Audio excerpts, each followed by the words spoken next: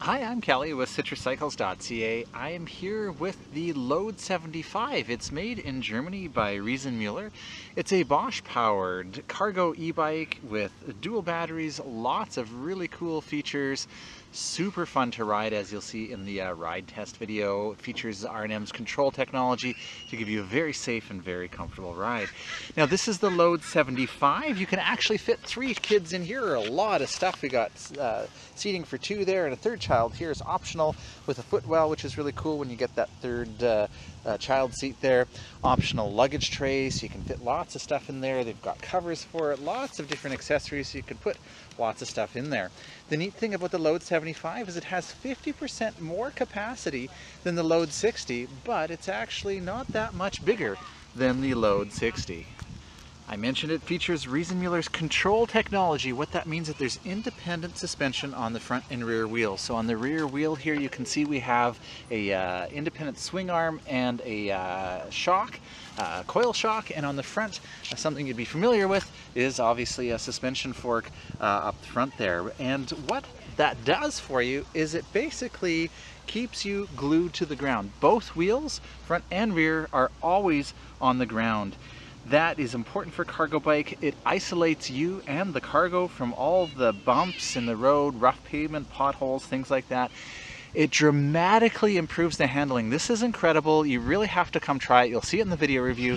But if you come try this and then a cargo bike with a rigid frame, you'll notice a huge difference in terms of how it handles. And that's really important on a cargo bike. You want to feel safe and confident, and that control technology really does that. It makes it feel incredibly safe. It helps you to feel really confident in riding a bike like this. It also means you're going to be more predictable in traffic. So you're not, swerving to avoid potholes or uneven pavement, slowing down, speeding up.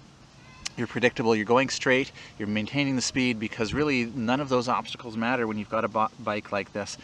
This is actually one of my favorite bikes to ride. Even if I don't have need for cargo, you'll often see me riding this bike around with no kids, no cargo, nothing in there, just because it's a fun bike to ride, really enjoyable. That low center of gravity really makes it a joy to ride.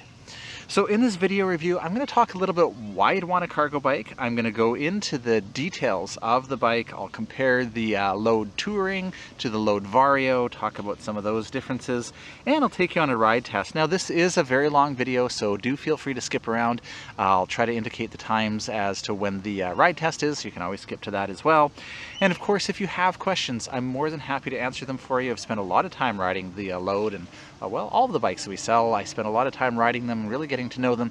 So I'm more than happy to answer your questions. You can find our contact information on our website at citruscycles.ca. There you'll also find the current pricing. You can order online if you wish. You'll find the detailed specs, and you'll find all sorts of useful information and video reviews on other bikes as well. And I do these video reviews not because I'm getting paid for them. I'm not actually. I do these because I want you to be able to choose the perfect e-bike.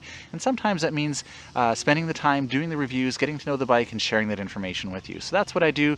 The opinions are my own. I'll tell you the things I like, the things that I don't like, and just be completely forthright with you on that, because I'm not getting paid for the videos. Obviously I do get paid when you buy a bike. That's how I make a living, selling e-bikes, but it's important to me to find the perfect e-bike for your needs. Okay, so before I get into the details of the bike, let's talk about why you would want a cargo bike. And obviously a cargo bike is a great car replacement. When I'm riding my bike, it's just everything's better. It's better for the environment. There's less emissions, less congestion, better for my health.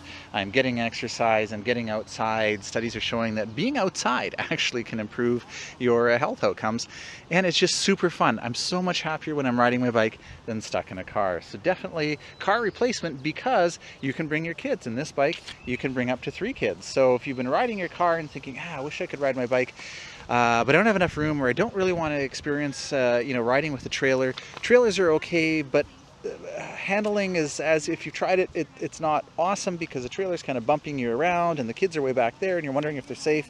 When they're up here, it's awesome because you can have these conversations with them, you can see what's going on, you've got communication happening. It's just everybody's happier that way. It's a lot of fun. So yes, you can use it as a car replacement to bring kids along. You know what? We've got a lot of customers buying cargo bikes to put their pets in. So that's pretty cool. You could put your dog in there. Just stuff, you know, like this is how I do my grocery shopping. I generally don't drive. When I can avoid it, I'm always on my bike. So that means I'm doing my grocery shopping with the load. I'm going to the recycling. You know, when we get a box into the bike shop, a new bike, we actually cut up the cardboard, put it in here and ride over to the recycling. And, you know, I'm just thrilled to be able to do things like that. And the cargo bike allows me to do that. It really allows me to kind of do this cargo bike challenge. I tell people, put your car keys and your bike keys side by side. Every time you go to get your car keys, ask yourself, hey, could I take my bike? And after a week, you'll just be riding your bike all the time because it's so easy to do. How about camping? Maybe you want to go camping with your bike. This would be great. Just throw your camping gear in there and you're good to go. It is super fun. And so the question really becomes, well, why wouldn't you want one? Like, what's the downside? And well, there is one downside. As you can see, it's big. You're not going to put this on the back of your car and take it somewhere. But hey, with the dual batteries, you could just ride there. Why take the car? You could just ride to where you want it to go. Now, in all seriousness, if you do want to transport it with you, you could put it in the back of a truck or a minivan, but you could actually disassemble it if you needed to. There's 4 bolts here that take the front part off the back, but it's not something you're going to want to be doing on a daily basis. But otherwise, you know, cargo bikes are super fun and so versatile. You can just do anything with it. From a riding perspective, there's no downside. It handles really, really well. It's so much fun to ride. You won't have any problems handling it, and you've got so much room for cargo. Okay, so let's talk about the specific components on the bike. I mentioned this idea of Riesenmüller's control technology, and I can't emphasize it enough. You really do need to come and try it if you can. With this rear shock, so we've got a X-Fusion Glide. It's a coil or spring shock on the back here, and this independent rear suspension. Your rear wheel is always on the ground. It's not bouncing around when you're cornering at high speeds. It's gripping to the road. It's like riding on Velcro. It's just incredible. It also is isolating you from all of the bumps, and so that means you are less likely to be thrown around when you're riding on rougher roads. It gives you more control over the bike. You feel safer, you feel more confident. That's really important, because if you're getting thrown around and you've got a load up here, you start to feel unsafe and you stop riding as much, or you don't go the way that you'd like to go. With this, you can go the safest way, even if it's a rougher road, but it's a side road, there's not much traffic on it, poorly maintained, no problem, the bike's going to handle it, and now you've got that peace and quiet instead of all the cars zooming by you on the highway. So it's really nice having that control technology, and we have, like I said, the X-Fusion Glide here. We've got some adjustability. We can put different springs on here as well, depending on the weight of your gear and yourself. And of course, up front, we also have the suspension fork. This is a Suntour XCM 32. I love the fact that we've got a through axle on here, so really nice and stiff and sturdy. Keeps you really, again, very confident. Got a little bit of travel on there, again, to just help smooth things out, give you more control over the bike. You're less likely to be thrown around. And of course, your passengers are going to be a lot happier there as well. Well, we're up front here. I should mention we've got these fantastic Schwalbe balloon tires. It's a Big Bend Plus. So a balloon tire is a high volume of air at low pressure. That allows the tire to also be a little bit of a bump absorption for you, a little bit of suspension. And we've got these reflective sidewalls as well. A fair degree of puncture resistance, which is nice on an e-bike. And of course, it's a 20-inch at the front, and it's I think it's by 2.15 inches wide. So it gives you lots of traction. We have customers that are actually mountain biking with this, and I'll show you on the ride test. You could actually go mountain biking with it, and these tires are actually doing a really good job of it. Really, the only weakness is if you decide you want to ride in mud a lot, then you might want to change those out to something with knobs. But wet weather, wet pavement, wet gravel, wet grass, all those types of things, the bike is working really well with these tires. We do have these SKS full coverage fenders with a little mud flap on the bottom here, so everybody's going to stay dry inside. Speaking of staying dry inside, I may forget to mention it later, Riesenmüller does make a rain cover for this, so your kids, or you can also put a cargo cover on it. The cargo could also stay nice and dry depending on the weather. So in the back here, we also have a Schwalbe Big Bend Plus, but of course we've got a 26-inch wheel, which is nice in terms of handling the bike. This is going to span gaps really, really well. Also balloon tire, also the reflective sidewall, which is really nice to keep you safe. And a nice sturdy rim, lots of spokes here to just really accommodate the higher weight that the cargo bike is going to be supporting. One of the great things about the Load is it's really adjustable. So if you're using this like a car replacement and you have multiple riders, there's a couple of really cool features here.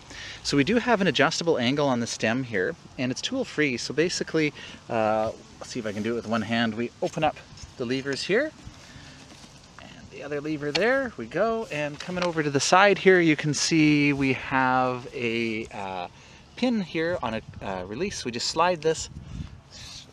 See the pin there, we go. Slide that in, and I can adjust the angle, and that pin locks in, and then I close the levers up. So that allows you to adjust to 3 different positions. So you can bring the handlebars closer or further away depending on the rider's preference. The other great thing is we can adjust the height. So it's a telescopic height here. We just open up the quick release here. And again, we've got a pin, so it's really secure. A lot of times adjustable things that are tool-free end up coming loose while you're riding. Obviously, this isn't going to come loose because we've got this pin here. So just push that in, and we can drop the bars to be lower or higher. There we go. See, I can get it in the second position there. And then just close up the clamp, and we're good to go. So we've got that adjustability forwards and backwards, higher and lower, which is great. The other cool thing is when we adjust the seat post, which is on a quick release here, you can see we've got quite the angle on that.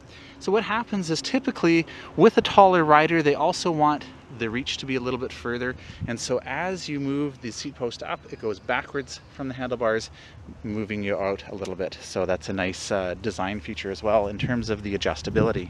So while we're looking at the cockpit here, I should mention we've got these ergonomic grips, the GP ones, super comfortable. They're locking and adjustable, so you can adjust the angle on that, which makes it really very comfortable. We have relatively narrow handlebars here, which is interesting. A lot of times people are concerned about the maneuverability, but you know, when you measure this, it's actually not much wider than say the handlebars on a mountain bike. And so they've got these relatively narrow bars, but we could change those if you wanted to go with a little bit wider bar. It does make a very positive effect on the handling of the bike, but again, that would be an easy thing to change. Other points of comfort here, we do have the Selle Royale. I think this is the Lookin 3D. It's a nice saddle. It's got some gel in there. Very, very comfortable. People usually don't end up changing those out, but you certainly could if you wanted to. Speaking of changes, I probably would change the pedals, and that's, you know, normal. Most bikes we sell come with what we call tester pedals, so you can ride the bike, but, you know, if you're riding like I do all year in the rain, you'll want to consider changing those out to something wider with pins so that your foot isn't sliding off in the rain. But to start out with, they certainly work very well, no complaints there. So from a safety perspective, we do of course have hydraulic disc brakes. It's a must-have on e-bikes in general, and definitely on a cargo bike. We've got these Tektro hydraulic disc brakes with a nice big rotor in the back here for stopping the Tektro hydraulic disc there, and also in the front we've got hydraulic brakes, of course, there also with a nice large rotor that's a 180 on the front, and just gives you tremendous stopping power. And it is a 203 on the back here, so again, lots and lots of stopping power. Okay, speaking of safety, again, we've got the reflective sidewalls. We have a reflector at the back here, which is really cool on both sides. We've got reflectors on the front forks, and we've got these great lights. So this is the B&M IQ-X, super, super bright. It is running off of your main battery, so you don't have to worry about recharging it. From the factory, R&M actually ships these so the lights automatically come on. Great safety feature. If you wish, we can reprogram that for you, but you know, they're not draining a lot of your battery, and it's worth having. On the back here, another really bright light mounted on the rear fender, and again, full coverage fender, nice and stable. It's mounted with a couple stays here as well as to the frame down there, so it gives you lots of stability, lots of coverage, because you are going to want to ride this in all weather. Another great feature that I love about the Load here is this kickstand. It is a fantastic kickstand, super wide, a couple springs on there, and really easy to release. You may see me do this at some point in the ride test video. I actually ride and it just releases, but ideally, you know, you don't want to do that. You just push forward, and that's going to put the kickstand up. And to put it back down, just put your foot down there, pull it towards you, there we go. The great thing about this kickstand is it's super, super stable. So you can get, you know, kids climbing in and out of there, and the bike isn't going to tip. You don't have to worry about stabilizing it. It's very, very solid, and that's a weakness we see sometimes on other cargo bikes. This is really easy to deploy, easy to release, and stable enough that kids can climb all over it, and that's an important thing to be looking for. A couple other nice features. We do have the Avis frame lock on here, a cafe lock. So the key that we use for the frame lock is the same key as what we use for the battery. I'm just going to grab that here for you so I can show you how that works. And we've got the 2 batteries here, which I'll talk about in a little while. But the same key works for both batteries and the frame lock. I simply put the key in here. There we go. Turn it. And on the other side here, again, hard to do with just one hand, there's a thing there that I press, and you see now there's a steel bar going through the rear wheel. So now the bike can't be ridden away when I take the key and lock it. And just to unlock it, I turn the key and it releases. So that bar prevents the bike from being ridden away. Now, in a lot of situations, that's all I do. If I'm going to the bakery, the butcher, I have my eye on the bike, I go ahead and I lock it with that, and everything's good to go.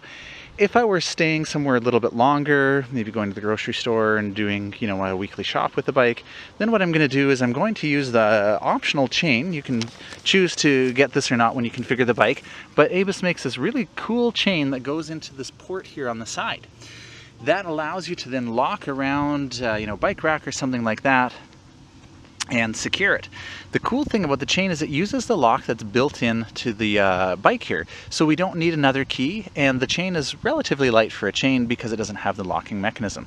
And they've even, when you choose that option, they even give you this little chain holder here. Now, I've been using it for holding water bottles, but technically it's for holding your chain. Over here you've got another little compartment, which is handy. This is the one that I use for the chain, but you can see there's a little mesh compartment in here for keys or your wallet or whatever you want to store in there, which is quite handy, and it just goes up there. So that's lots of storage, really well thought out. And that's one of the things you'll notice if you come and try a bunch of different cargo bikes and spend some time on them like I have. Once you spend, you know, a few weeks, you kind of get a sense of, you know what, these guys are obviously using this bike every day. When they designed this bike, they knew exactly what the things that they wanted, the things that were important, and they incorporated it. And sometimes when you ride other bikes, you know, you kind of get the sense of, well, why didn't they do that, or why didn't they do this? And maybe it's because they're not actually using it like you are. It's very clear that Reason Mueller is using this on a daily basis, and when they've designed it, they've made it really usable. So I love having that chain lock. Again, this is a really big, relatively heavy bike. With that frame lock, you know, it's going to take a couple of people and a truck to steal this. So to some degree, I probably am maybe a little more lax than I should be with locking it up. I often just use the frame lock, but if I'm concerned about a couple people coming along, putting it in the back of their truck, then I use the chain and wrap that around the bike lock. You know, again, little clever things. So the chain they use is longer than a regular chain because they recognize, look, it's a bigger bike. You got 3 kids in there. You don't want to be spending your time kind of trying to get it exactly lined up with whatever you're locking it to. So the chain is actually long enough that as long as you're close, you know, you'll be able to wrap it around. And that's really one of the things that we're looking for in a cargo bike, is you want it to make life easy. You want it to be convenient. You want to just be jump on and ride. An example I often give to people is when I go grocery shopping, I can literally get to and from the grocery store faster on my bike than my car. And part of that is because I'm actually parking my car, or not my car, parking my cargo bike right at the front door. So I'm not looking for a parking spot and not having to then walk all the way to the front door. I'm there.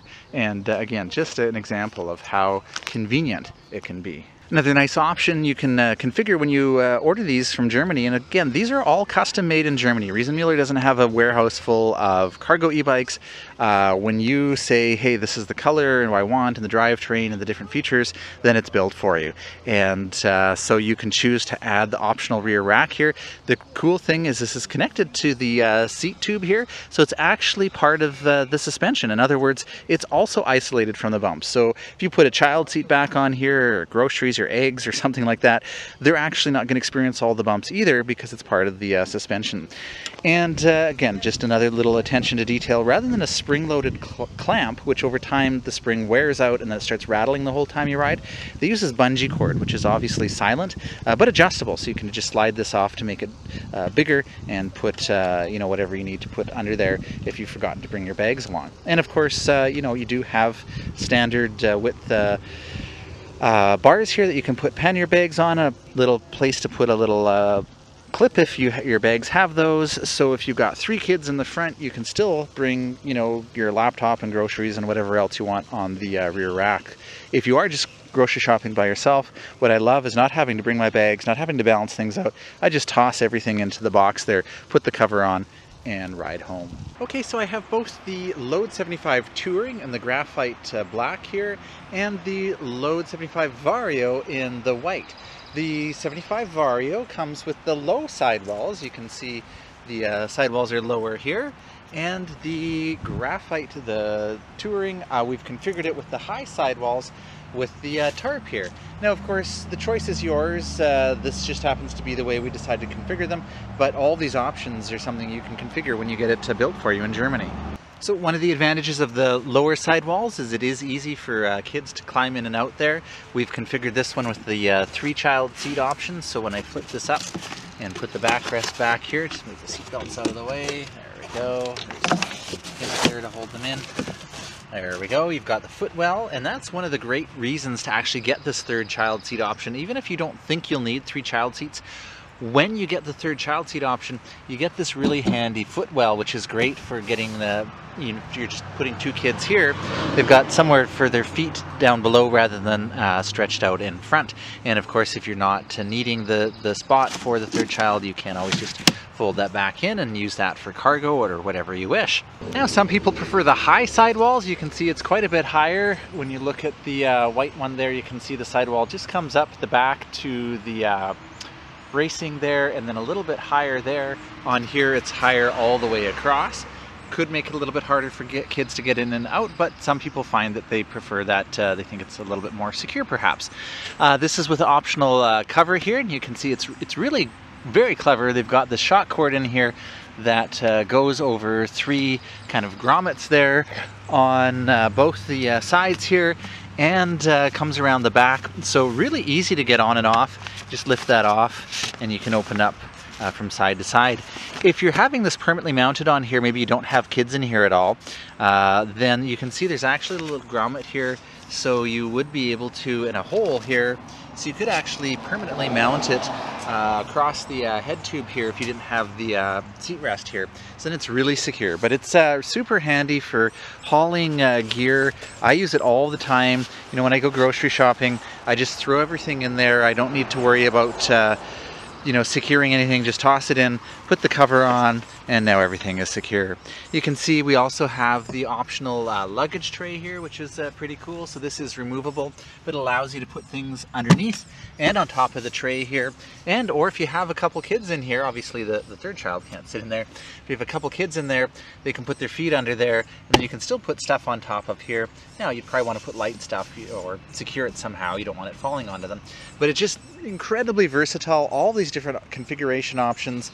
And you know, if you don't need the tray, it easily removes. You just kind of slide it forward and it pops out there, and put it back in just like that. So it's again, really versatile.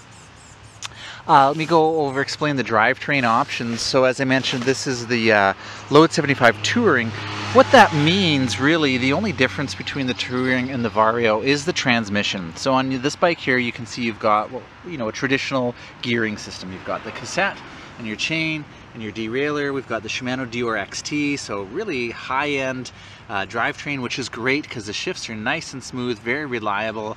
We've got a nice big climbing gear here to make it really easy to get up the hills. I think this is an 11 to, I'm not sure the size of the cassette here. I'll have to double check. It is on the website. And it's a nice big climbing gear. With this traditional type of shifting system, of course, you have the trigger shifters up here. It's an SLX, so they actually have a visual indicator of the gears that you're in, and it is a trigger system, so you can push with your thumb here to shift to make it easier to pedal, pull this with your index finger or push it if you prefer to make it harder to pedal. But because it's a traditional gearing system, you can only do that while you are pedaling. When you're stopped, you can't shift because the chain, of course, has to jump up or down on the cassette here, and the only way it can do that is by the derailleur moving while the chain is moving and move that chain up or down. So that's one of the downsides. I mean, this is very simple. Any bike shop anywhere in the world is going to be able to service this for you because this is pretty much what every bike has. But you can't shift while you're stopped, and this does require some maintenance. So, you know, the cable can stretch, the shifting can get out of whack. If you end up hitting your derailleur, it needs to be kind of readjusted back into place. You want to keep this clean. The cassette here, the pulley wheels here, you want to keep that clean, the chain clean. That's going to help with shifting. And the chain on both bikes is going to need to be replaced from time to time. And the cassette also will need to be replaced from time to time, especially if you're not careful and don't replace the chain before it starts stretching. Then that can wear your cassette more frequently or quickly, and then you're replacing it more quickly. And then from time to time you may have to replace these pulley wheels and some of the derailleurs. So there is a little bit more maintenance with the touring system. Come over here to the Vario. The Vario gives you the NViolo powered by NuVinci continuously variable transmission. It has a 380% gear ratio, so roughly the same gear ratio as the touring version. So it's not like there's a downside in terms of capability of this bike. It's actually the same capability and a few more benefits, such as the fact that you can actually shift while you're stopped. So we can come up over here to the controllers. Instead of trigger shifters, with this really cool twist shift system here. You can see the cyclist going up a hill right now. If I want it to be harder to pedal, I simply twist towards me and see how the cyclist is on a less steep hill. And if I'm going up a steeper hill, I twist this and it becomes steeper. So that's really cool. And I always explain to people, you know, when you're first starting out, you want it on a little bit of a hill. That's going to make it easier to pedal. As you get going, your legs will start spinning too quickly, twist that towards you. When you get to the bigger hill, you need it to be easier to pedal, twist that away from you. I'm doing that while I'm stopped, which is brilliant. I can do that while I'm pedaling. And the nice thing is if you get a hill with a variable grade, you can simply dial this into exactly where you want. It's not clicking, there's not a specific number of gears, it's infinitely variable between the highest and the lowest gear ratio, so you can dial in exactly what you want. On a cargo bike, this is brilliant because I can tell you when you're riding, especially with passengers, you're paying attention to traffic, you're paying attention to the kids, you're just kind of keeping your eye on everything. And if you have to stop suddenly, or even if you don't have to stop suddenly, but you just don't have the the foresight to downshift every single time you might have to stop, this is great because you can stop and then go ahead and shift. You don't have to think ahead. Again, that's hard to do in traffic. Traffic light changes, suddenly cuts you off. Oh man, you're in the hard gear. And with a cargo bike, it's really hard to get going if you've got kids in the front there in your hardest gear. So this is great. You can go ahead, shift to an easier gear after you've stopped, and super convenient that way. It also has a lower maintenance requirement because really there's nothing to adjust here. It's all self-contained, it's sealed, there's no maintenance on it, there's no adjustment, nothing needs to be done to it. After a really long time, this rear sprocket here could wear out, but it would take a really long time, and then that would need to be replaced, but not nearly as frequently as the cassette on the traditional drivetrain system there. Now we do still have a chain, and you want to keep that clean and oiled, and we do have a chain tensioner down here, so you'll want to every now and then keep that clean as well, but it's not going to interfere with your shifting or anything like that like it could on the traditional system. So with the Load Vario, you get all of those benefits of the continuously variable transmission.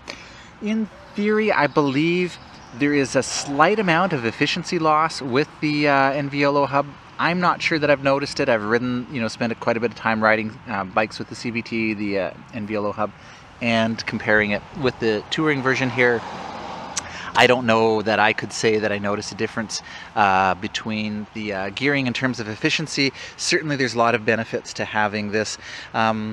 Really, occasionally we find people that just love shifting through gears. They've ridden a bike all their life. They just intuitively always are shifting and downshifting and don't care about shifting while they're stopped, and they enjoy adjusting and cleaning things, and so then the touring, definitely is worth considering because it also has a lower upfront cost. But if you're like most people and you just want to ride and you don't have to worry about the gears and maintenance and stuff like that, then the Vario is definitely a good option to consider. Okay, and let's talk about the motor. Riesenmuller is using the Bosch Performance Line CX. It's a mid-drive motor. You definitely want a mid-drive motor on any bike, and especially on a cargo bike. The weight is in the center, lower to the ground, which is nice. It is driving the chain, which is how a bike is normally driven by, the chain. And so it's helping you. As you pedal, it helps you move the chain along.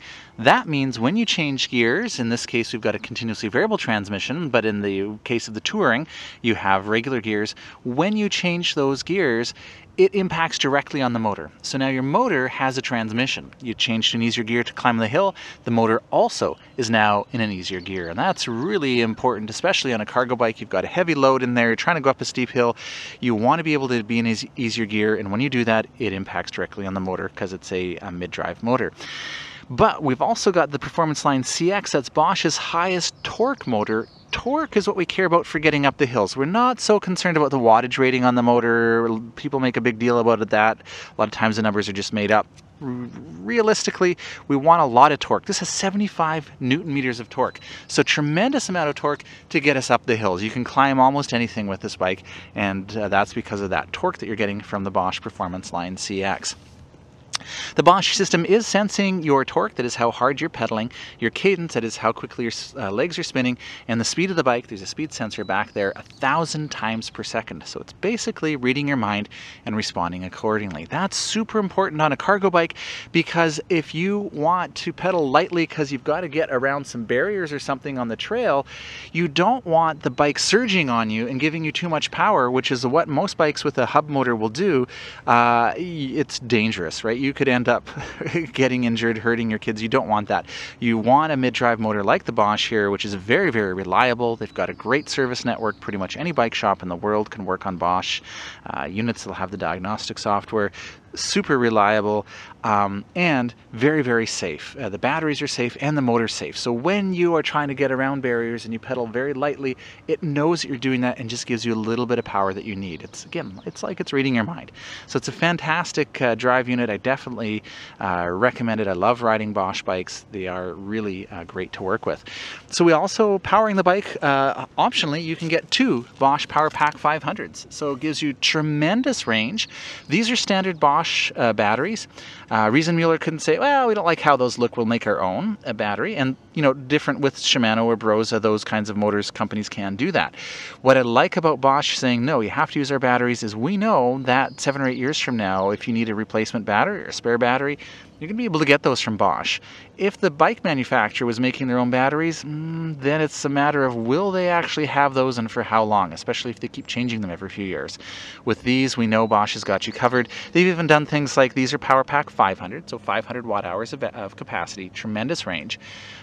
Previously, 400 was the maximum size they had.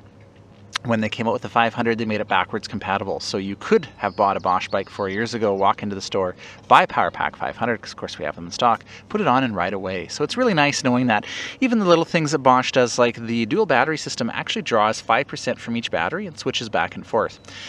That prolongs the lifespan of your battery, because when a battery is continuously discharged, that puts higher stress on the battery, that shortens the lifespan. By alternating back and forth, it helps to prolong the lifespan because it gets a little bit of a rest. So very clever. You can charge both batteries on the bike if you wish. There's a charging flap right there. Or you can use the key that I was showing you earlier and remove either or both of the power packs and charge them inside if you wish. We have 2 display options when configuring the load to be made for you in Germany. You can go either with the kiosk display that you see here or the larger Intuvia display, and I'm going to go through both of the displays right now so you can see the options for both. The Bosch kiosk display is mounted magnetically to the bike. It's strong enough that it's not going to fall off while you're riding, but it's easy enough that you can just remove it. It can be permanently mounted to the bike if you prefer. There is a possibility of using a set screw to mount it there, but it is nice being able to remove it, and it's fairly easy to remove. We do have Gorilla Glass screen, and it is full color.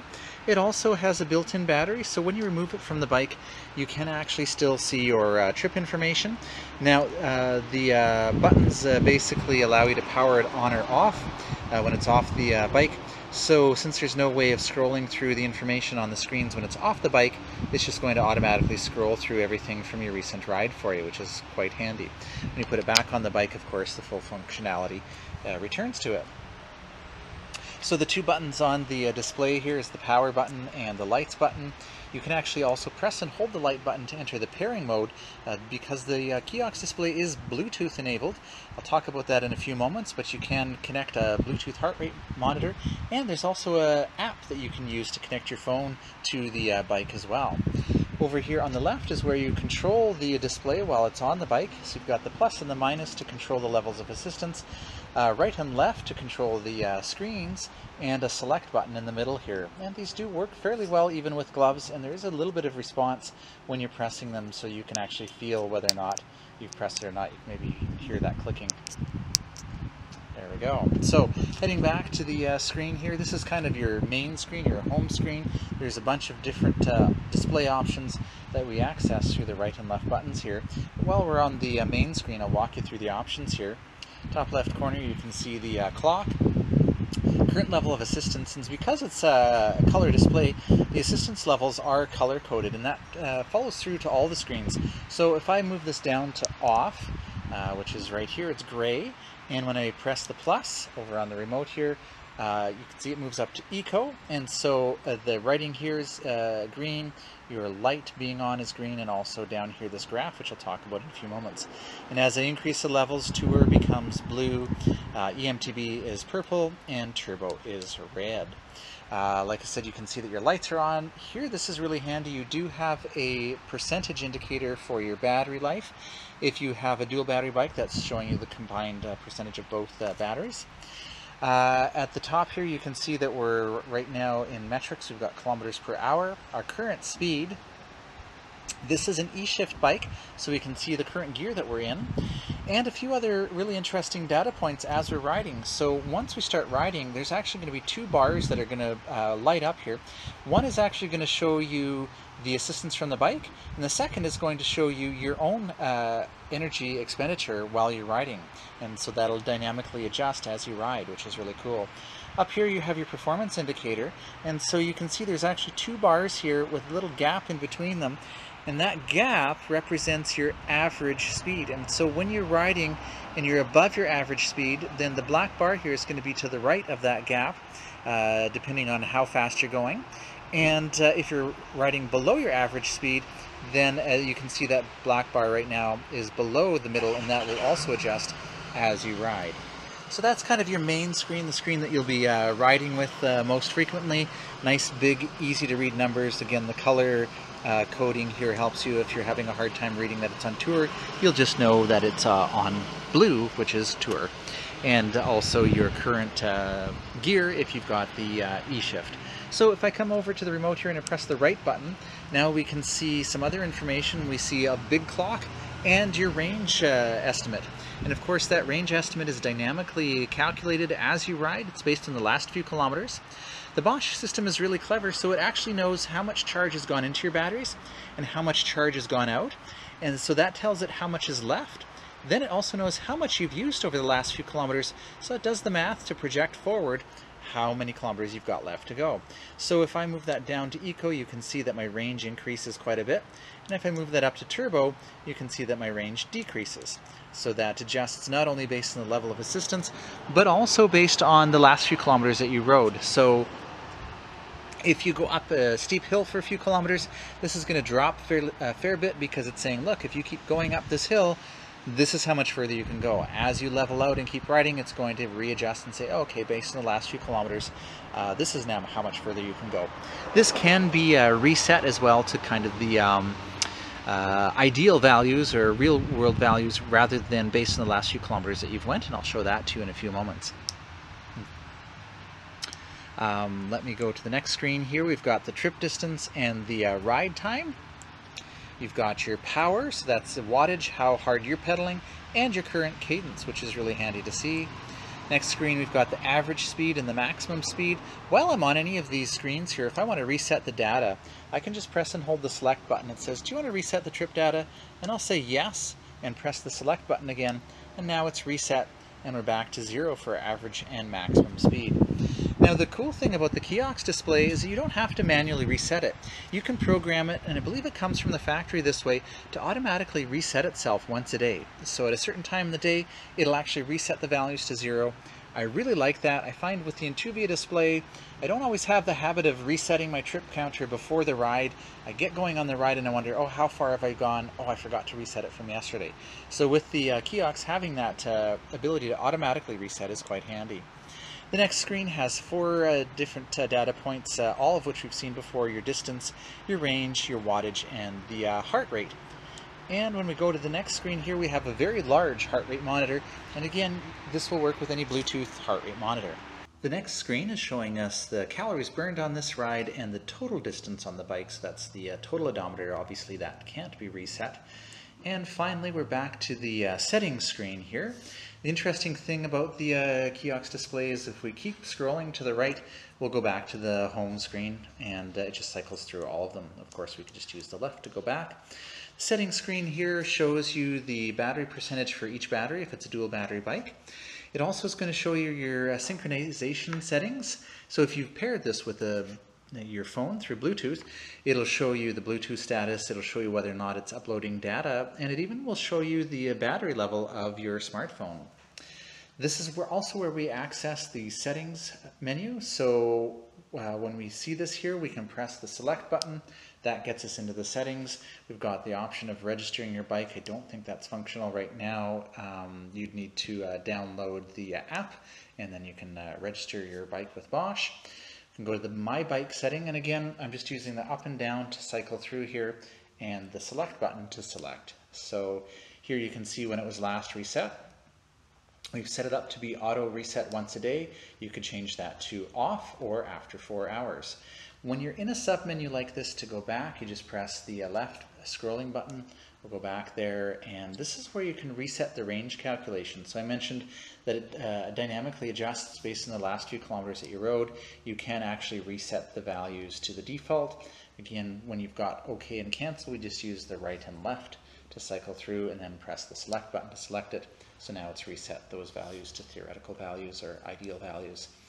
With the eShift bikes, you have this eShift menu, and that allows you to change the start gear. You can choose to automatically downshift with certain hubs, so you can turn that on or off, and you can choose which gear that goes to.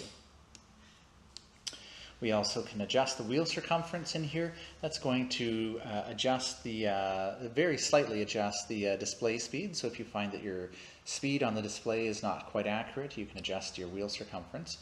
When we go to the components menu here, we can actually see the version numbers of the software and hardware of all the components, along with the serial numbers of all the components on the bike. This is quite interesting. You can also see the operating hours and odometer again of the motor, your battery information, serial numbers, and all sorts of information there, along with the eShift and the software version of the eShift. Go back to the main menu. We can go to the Bluetooth screen here, where we can turn the Bluetooth on and then pair your phone. Easiest way to do that is go to the eBike Connect portal. You can set up a free account, download the app, and with the app downloaded, after the end of each ride, the display will actually communicate with your phone and allow you to automatically upload all of your trip information. So that'll show you a map of where you went, your power usage, your wattage, your cadence, all of that type of information is going to be uploaded to the portal, where you can then choose to export that to Strava if you wish. It's really quite clever, and you can see all that information on your phone as well. Now currently with the kiosk display, navigation isn't an option with the phone, but you can certainly pair all of the phone and synchronize all of your data automatically after each ride, which is quite clever. And the Bosch eBike portal will then store all of that information from the rides as well. In the system settings here, we can go through, you can adjust the brightness from automatic to manual. I'll leave it on automatic. You can adjust your time, the date, and your time zone. By the way, if your time is incorrect, it may be that it's just the wrong time zone. Perhaps it wasn't set up correctly when your dealer set it up for you, so you can just go in there and adjust the time zone. Choose whether you want 24-hour clock or a regular AM, PM. You can enable a bright background. You can turn off metric to imperial units. You can change your language as well in here, and you can do a factory reset if you're having problems, but we won't do that right now. And the information screen just gives us some information on the Bosch system and how to reach them. So that's all found under the settings button there.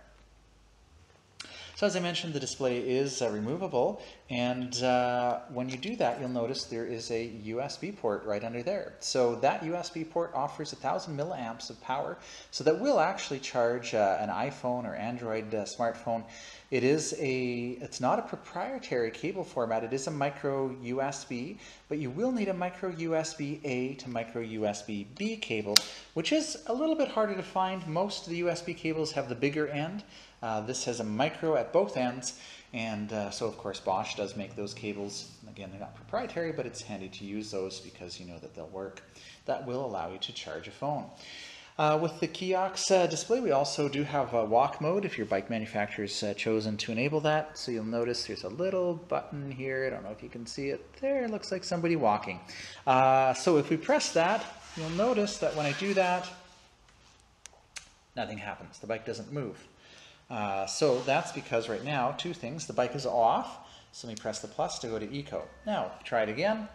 Again, nothing happens. But a very informative menu comes up here that says, look, to activate walk assistance, press and hold the plus button. So now, if I press and hold the plus, immediately the bike starts moving at a walking pace, and as soon as I release the plus, it stops. Now, that's a great safety feature because you're not going to want the bike to run away on its own. So as soon as you release the plus button, it's going to stop moving. Walk mode is really handy in situations where you're not able to ride the bike. Maybe you've got some stairs that you're pushing the bike along, or you're going on the ferry and they don't want you riding off of the ferry ramp, and you've got some heavy bags on the back of your bike. You can very easily use the walk mode to allow the bike to move along at a walking pace, and all you have to do is steer it. The Intuvia display is removable. You can just press the little tab there and slide it towards you, and it actually will operate while it's off the bike. It does have a built-in USB or rechargeable battery. You can charge that battery through the USB port, but it'll also charge when you have it on the bike. So I've never actually had a need to charge my Intuvia display because it will charge while it's on the bike and you're riding. So it is handy. You can bring it with you, and you can actually access all of your information while the bike is off the display, because you do have buttons on the display here as well. If you prefer, you can permanently mount the display to your bike. There is a port here for a set screw, comes with the display holder, and you can kind of loosen this off, slide it around, put a screw through there and into the bottom of the display. Sorry, I've got it covered with a sticker there. And that'll allow you to permanently mount it, but most people find they do like to be able to remove it for security and to protect the display. I mentioned the USB port, and that's for diagnostics so that we can do updates for your bike. But you can also charge a USB device through here. Now, it does only offer 500 milliamps of power. So if you have an iPhone, it'll kind of maintain a charge on it, but it won't charge it up. Whereas I do find with an Android phone, usually it'll actually charge that as well. So that's a handy feature to be able to charge your phone. The display, when it's mounted on the bike, you can control it remotely, obviously. With the remote here, you don't want to be pressing buttons on the display while you're riding. So you do have the plus to move the assistance up, the minus to move the assistance down, and the I button to cycle through the information that appears on the screen at the bottom here. We also do have a walk button here, and the walk mode is a two-step process. First, you press and hold the walk button, and when I do that, you'll notice nothing happens. It's because the assistance is currently off. So I'll press the plus, bring it up to Eco, which is the lowest level of assistance. And now when I press and hold the plus button, still nothing happens, but on the display it says Walk Assist Plus. That's your visual cue that now you press and hold the plus button.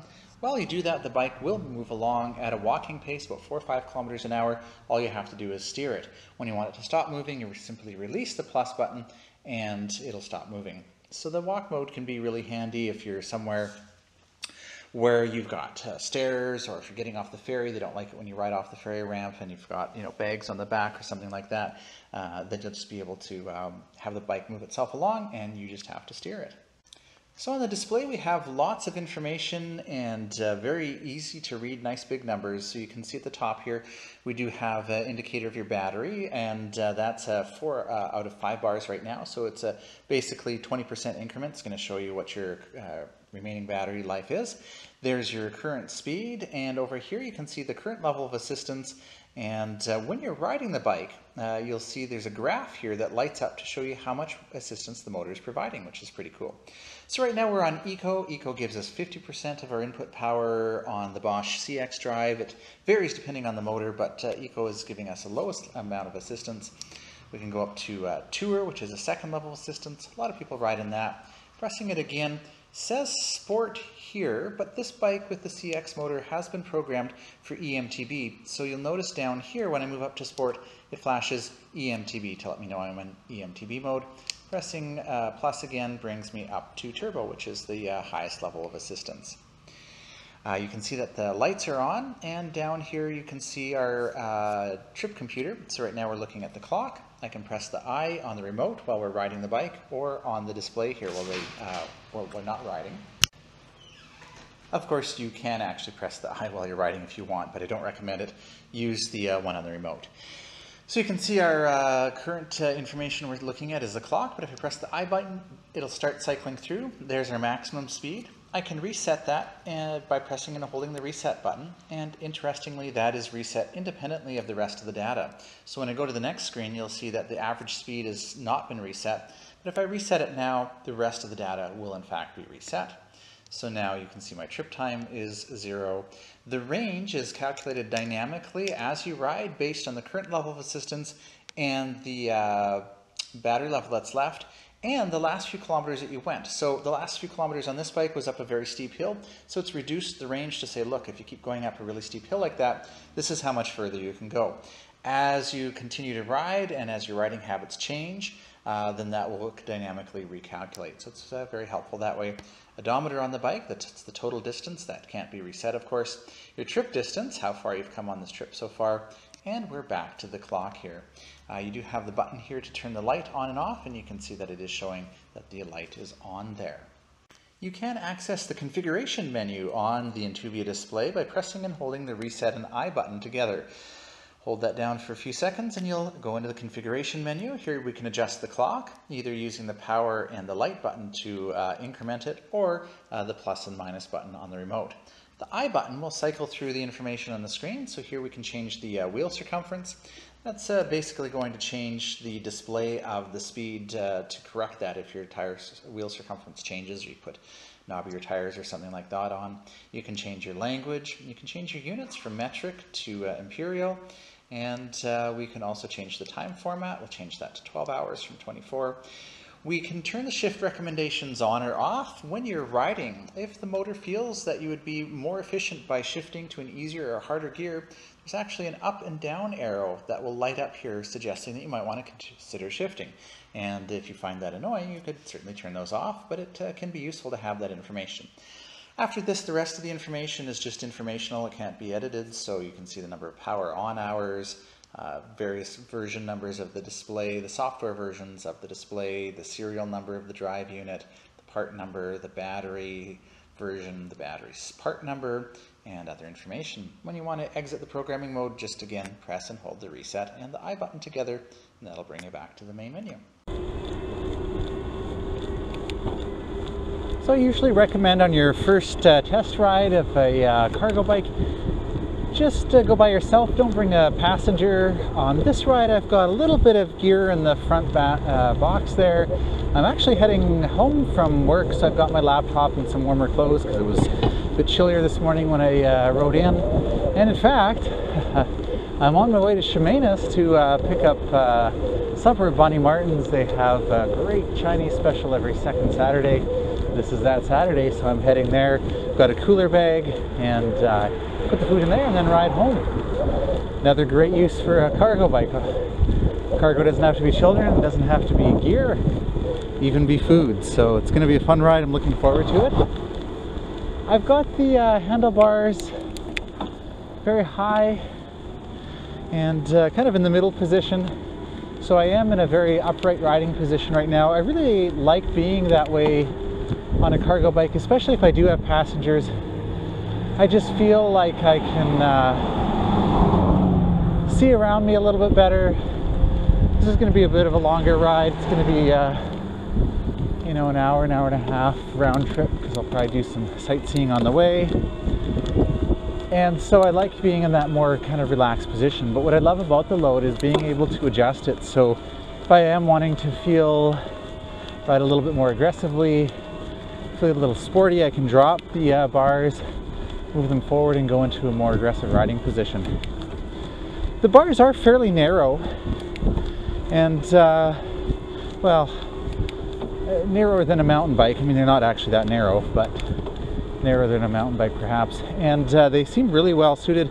They're fairly flat, fairly straight.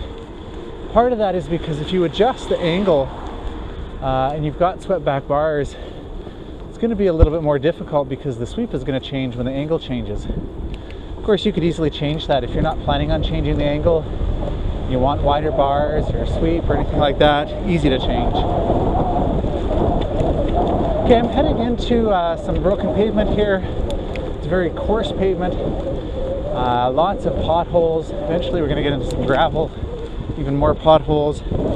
And the bike's handling really well. You can see I'm actually kind of aiming for the holes in the potholes rather than avoiding them, just to test out that suspension. And yeah, it's just soaking them up. It's doing a really good job. You really don't feel much of that. It's certainly not impacting my ability to control the bike. And that's really important. You know, I see so many people using cargo bikes for kids, which is great. And really, safety is so important. So you want to be able to make sure that you feel confident. You know, I'm close to 30 kilometers an hour. I'm able to kind of keep that pace and my heading without having to avoid things. That's going to make me safer in traffic when I'm predictable, keeping a steady pace and a steady heading rather than kind of avoiding all the bumps and potholes. Handling really well on the gravel here, the bumps and potholes going really well actually. You don't feel much of it at all. You can hear it a little bit as you go over all those bumps.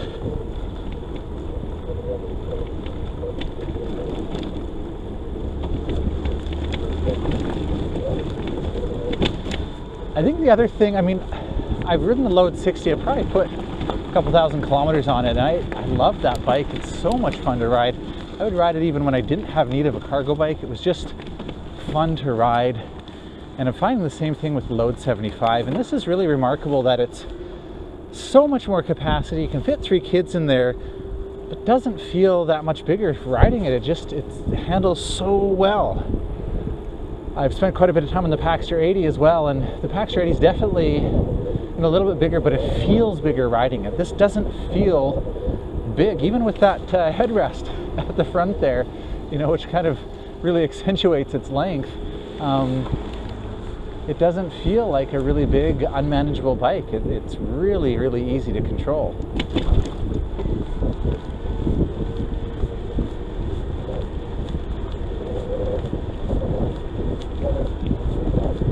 Alright, I'm going to downshift here for a hill that's coming up. And the shifting, I'm riding the touring version right now. I love the Vario as well with the DaVinci CVT, or the Enviolo CVT, powered by DaVinci as it's now called. But the touring, the shifting is very smooth.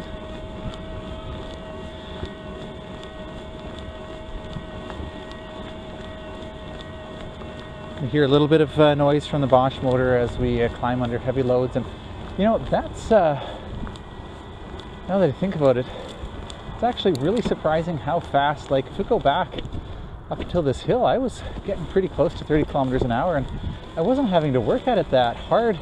This is a big, heavy bike, so to speak, although I just had a customer come in, had a similar bike, not full suspension, from a different company, steel frame. It was like, they're saying it was 120 pounds, which is crazy. I thought this was heavy, but it doesn't feel heavy riding it, and certainly I was able to get up that speed no problem. Nice having the lights built in. There actually is a sensor on it, so when I went into the tunnel it brightened up, and then now I'm back out in the day, it's still on but a little bit dimmer. By the way, you noticed I had those barriers in the trail there, and despite the length of the bike, I didn't have any problems maneuvering around them. The bike does have walk mode, so should you get yourself into a situation where you know, it's just not going to work to ride it, whether it's hard to maneuver a pedestrian area or riding off the ferry, that's really handy on a bike, because if you've got a heavy load in there with some passengers, the walk mode is going to help you because it will propel the bike and all you have to do is steer it. Okay, this is a really steep hill. I'm going to put it up into turbo. I'm hoping the GPS will be accurate. It won't be accurate for speed wise. So right now about 11 kilometers an hour, but it should be fairly accurate for the grade. There's one point along here that it gets pretty close to 30% grade. So right now I'm in my easiest gear, cruising along at 10. Curious how much input I'm putting into it. Got 180 watts that I'm putting in, and I'm not having any problems climbing the hill. 170 watts, yeah, no problem. So I have to admit, the first time heading up this hill, I was a little bit anxious because I thought, oh boy, this is, you know, a heavy, long bike. Am I gonna make it? But as you saw, no problem. And you know, you're unlikely, that's a very steep hill. I mean, close to 30% grade. It's very unusual, other than here in Ladysmith, to have a hill that steep. And really I had no problem climbing it. So that's great, I'm glad to see that. And again, the gear ratio with the Vario is the same, 380%. So it shouldn't be a problem to get up that hill with the Vario either.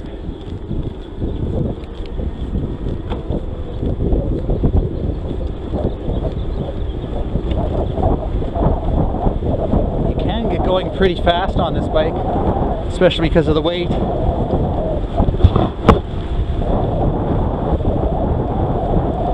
Getting pretty close to 50 on here.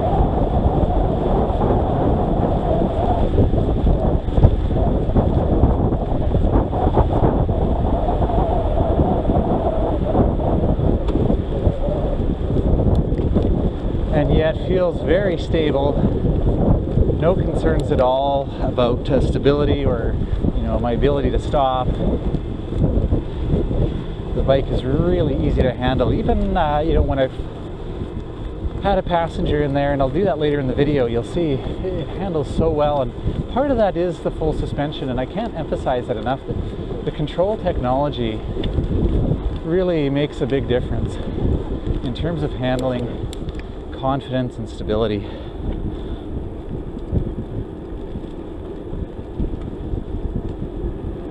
It rolls really well, you know, I'm not pedaling now, I'm just coasting. And you'd think a bike this size, you know, it would be slow and cumbersome, but it's not at all.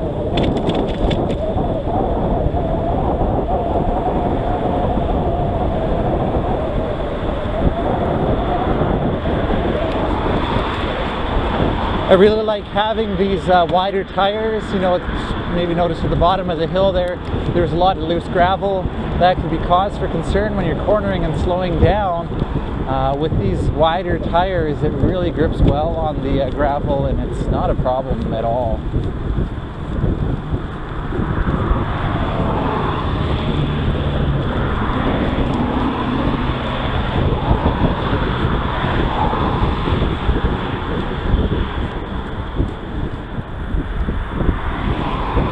So here's a little bit of a tricky section to maneuver. No problem at all. So I'm gonna cut the camera now and come back to you in a few minutes on a bike path. Okay, I'm on a bike path now, and in a few minutes I'll take you on some gravel trails and some mud trails as well, just as a good test of the tires. The suspension, of course, is helping with your traction and control.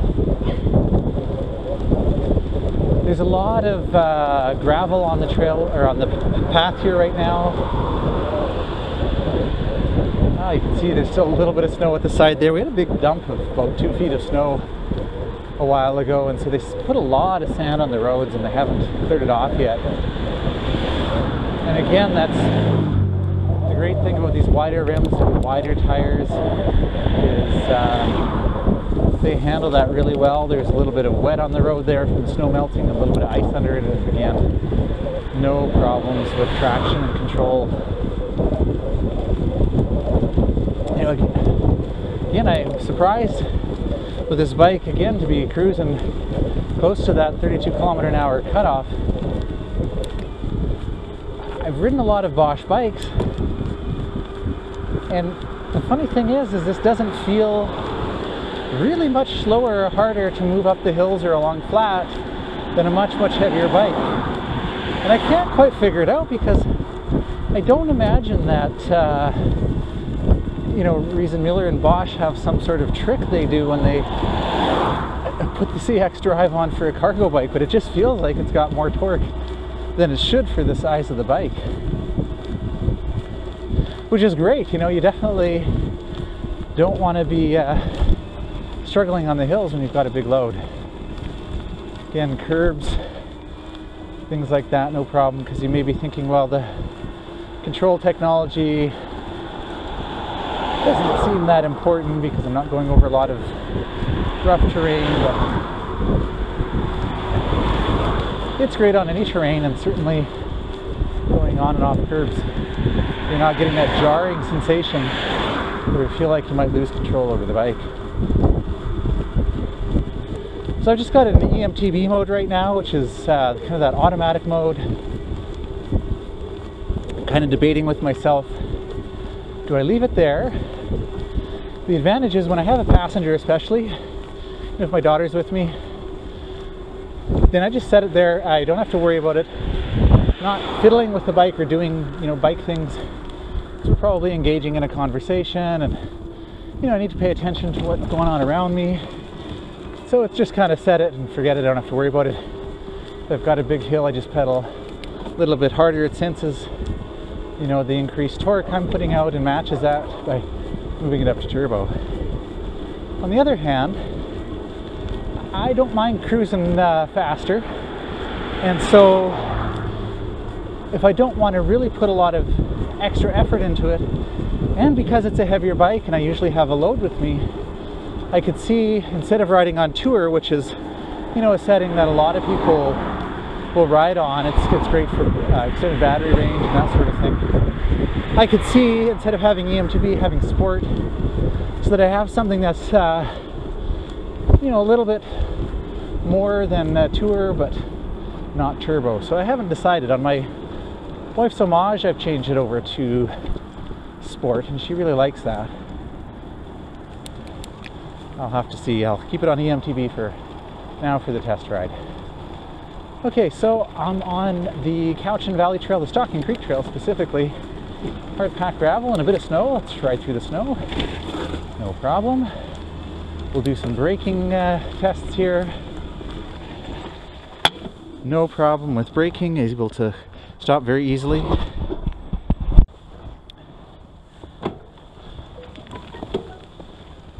Starting out, it's nice to have that assistance. You know, if you've tried a cargo bike without the assistance, it's hard to do the long rides, obviously, because it's just tiring, but it's also hard to get started, especially on a hill.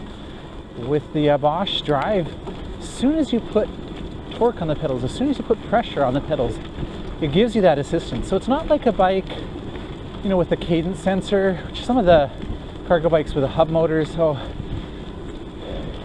I'm always worried about those because they're not going to say they're unsafe, but they don't have the safety features and approach that you have, say, with the Bosch, with the mid-drive here. So with a bike with a torque sensor and a rear hub, or a cadence sensor and a rear hub, you actually have to move the pedal. Like, it actually has to move before the assistance starts. But of course, without the assistance, it's hard to move the pedal. With this bike, with the Bosch, I don't have to move the pedal. I just have to put force on it, and then I get the power, and then I can start going. So to overcome that problem with the bikes with the hub motor, again, not this bike, with bikes with hub motor and the cadence sensor, they'll put a throttle on. Bad idea on a cargo bike.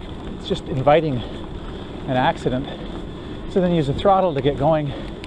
There's no throttle on this bike. It's not necessary. As soon as you put the force on the pedals, you're going to get the assistance, you can get going, and then you just ride it like a bike. You know, you don't have to worry about using the throttle or getting too much power. It's a nice thing about this EMTB mode. You know, if I'm thinking, oh, this corner's a little bit tight, ease off on my pedaling a little bit, it matches that right away, immediately, so that I don't have a surge of power when I don't expect it. Oh, braking again. Yeah, so I wasn't able to, didn't actually lock up the brakes. I didn't again there, despite grabbing them really hard. So it's, yeah, the brakes are really great. Got a little bit of snow here and some mud. It's surprising actually how well this long wheelbase actually almost seems to handle better in adverse conditions than a regular bike. So here's a good cargo bike challenge. Some snow and ice and bollards in the way of the trail, and no problem getting through there. I don't recommend this at home. If you are going to ride a cargo bike in snow and ice, get yourself some studded tires. It'll make a big difference. Probably won't be able to go too much further because we've got this ice on the trail up ahead, but just wanted to show you, handling wise, there's really a lot you can do with this bike, and it handles really well.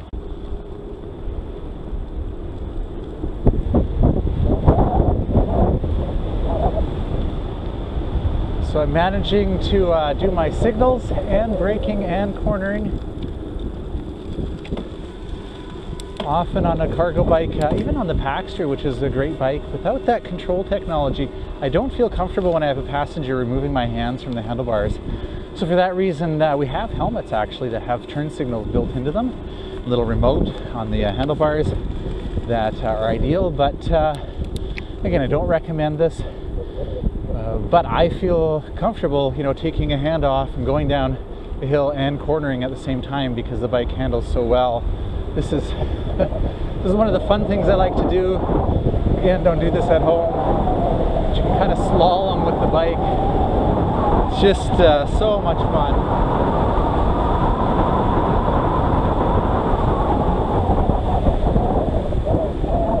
It's too bad about the stop sign at the bottom. I was hitting close to 60 there. Felt very safe and secure on the bike. No problems at all. No problem stopping. You know, I don't... Again, you know, don't do that at home, but I know that I'm going to be able to stop if I need to, even at those higher speeds. So they've really designed the bike to be super safe and super stable, and that's so important when you have kids on board. You just want to make sure that you feel safe and confident on the ride.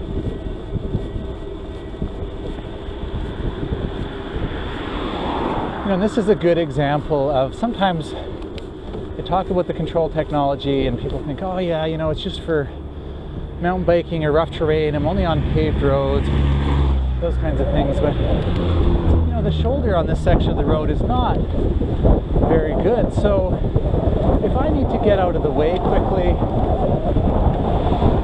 maybe an impatient driver behind me or something like that, even though I'm hitting 40,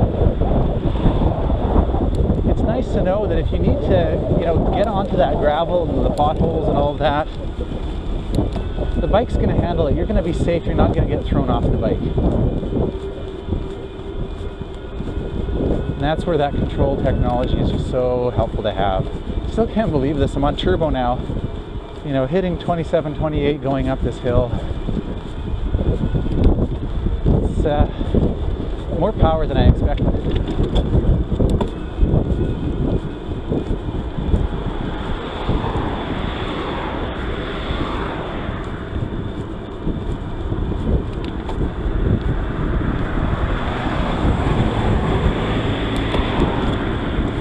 I like having the integrated lights. I always run with my lights on in the day, you know, especially on a section of the road like that where you've got some sharp corners and people may not see you right away this time of day. They are going to see the light. Of course, my helmet has lights too.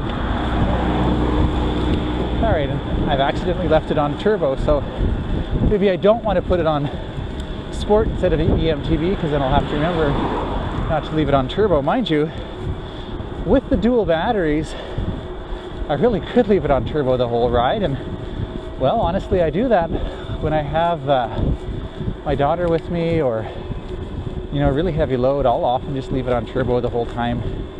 I've got the dual batteries, and that way I'm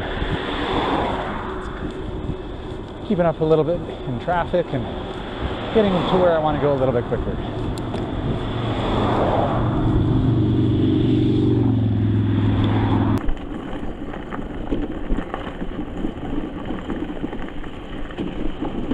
Okay, I'm back on this trail. As you can see, there's no snow now. That was an unusual spring. We had lots of snow there, and it's interesting because this was one of the my favorite bikes for riding in really icy conditions. It actually worked out really well.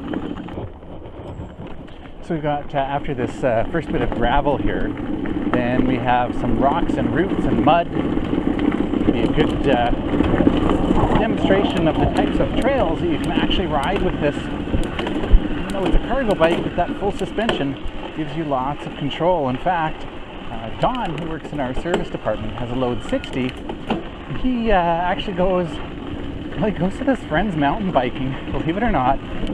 Obviously not crazy stuff, but you know, logging roads and old trails in the bush and up mountains, and literally up mountains, and has a dog in the front. The dog comes along.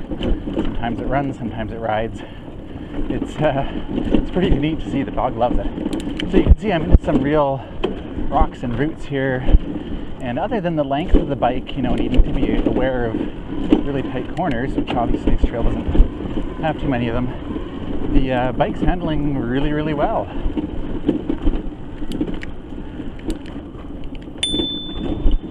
Can't see around these corners, so make sure pedestrians know I'm coming. I do take up a little bit more room on the trail than a regular bike. So Don's looking at putting, I mean, these are great tires. Even in this bit of mud here, it's not deep mud, so they handle really well. Soft gravel works really well, hard pack gravel. Basically all conditions except for really deep mud. So we were looking at experimenting with putting the back, because it's 26 inch on the back, which is a pretty standard tire size. You know, we used to ride mountain bikes of that size. He was putting maybe a Marathon GT 365 from Schwalbe, which is kind of their highly puncture resistant mountain bike tire, and looks like it might clear the fenders. We haven't tried it yet, but it's a neat idea for really deep mud. But for this kind of stuff, these tires work really well. No complaints, lots of control, haven't slid or anything at all. The suspension certainly makes it very possible to ride this kind of trail easily. A little bit of noise from, I think it's the seat belts, you know, the child seats and seat belts in there, because they're not done up, but if we did those up, that might help. And I've got some tools and stuff in here as well. So it's really, you know, obviously, if you want a mountain bike, maybe think about getting a mountain bike. But if you're wanting a bike that you can do everything, grocery shopping, getting the kids places, and then just, you know, going on adventures, this isn't, the cargo bike isn't a limitation, right? Like this opens up so many possibilities for you. So I'll see if I can find some more trails for you, but I think you've got the idea that this is an incredibly versatile bike. And if you have any questions, you want to try it yourself, you find the current pricing, order online, all of those things, head over to our website at citruscycles.ca.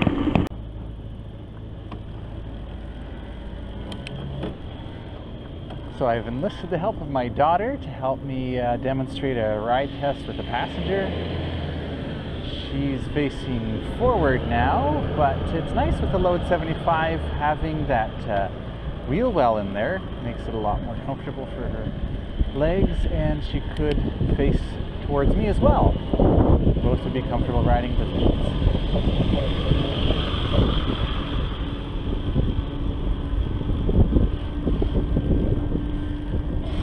So far I don't really notice a difference in handling with having a passenger with me.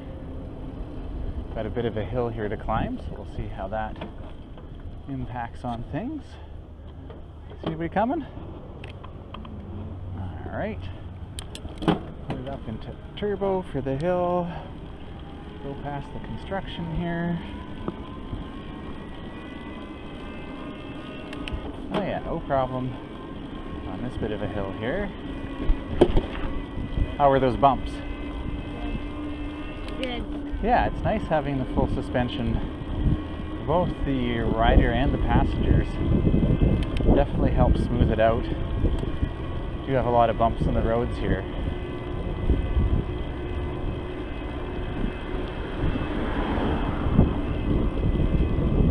Some more bumps and uneven pavement.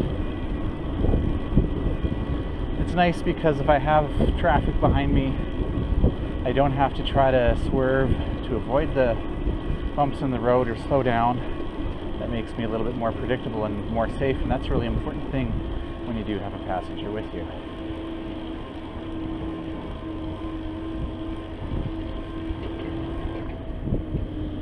Go around the new traffic circle here.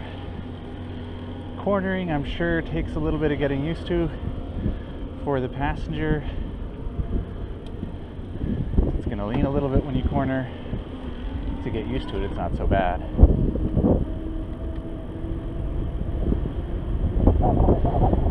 With the added weight of having both the rider and the passenger and a relatively heavy bike, you can get some speed up pretty quickly, and it's nice having these very responsive Tektro brakes to slow down quite easily.